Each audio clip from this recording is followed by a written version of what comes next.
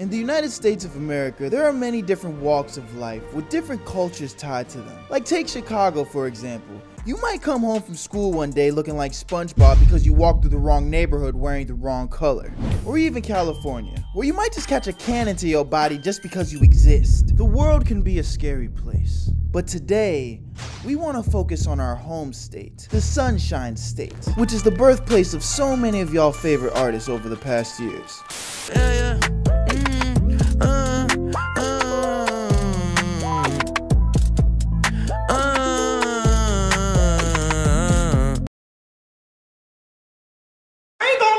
Gotta get this nigga his props.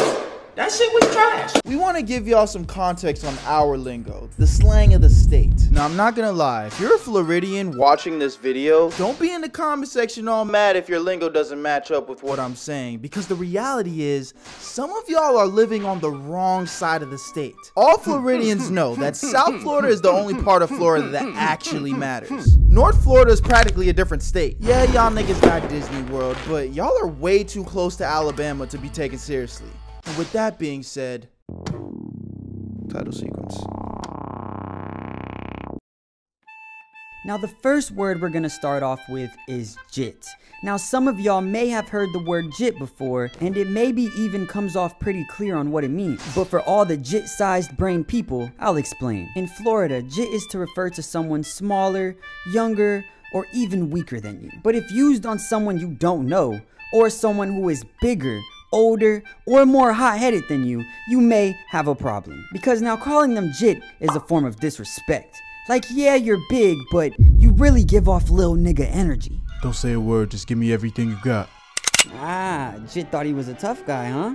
Why the long face now, brother? Next up, we have green, which could mean one or two things. First, green can mean somebody is shady or grimy. He cannot be trusted. Or it can also mean somebody is new, a newbie. Kinda like a fruit growing on a tree for the first time. It's usually green, but it's a pretty easy term to understand when it's being used in the context of conversation. Yo, Feek, what's wrong? Bruh, I just put a camera in my room to see why my girl keeps asking what time I'm coming home. Just to find out my uncle smashed my girl again, bruh. Damn, just been moving crazy on her. He's green as fuck for that. I'm already knowing, bruh. Next we have gook. Now gook is not a term of endearment. It pretty much means the same as calling someone a lame. And if you call someone a gook in Florida, don't be surprised if you get slapped up.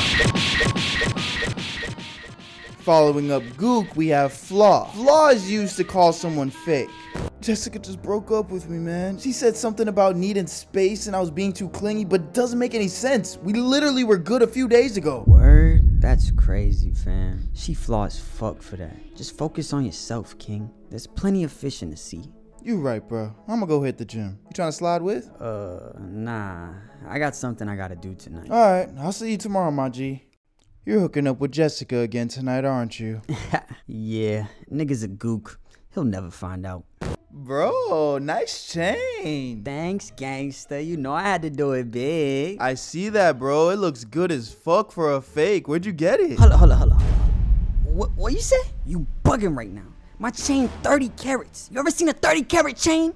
This shit cost 300,000, bro. Stop playing with me. How? That's impossible. You still live with your mom. And she pays your phone bill. What are you talking about? This brings us to our next word. Flogging. To be flogging means you're capping or lying.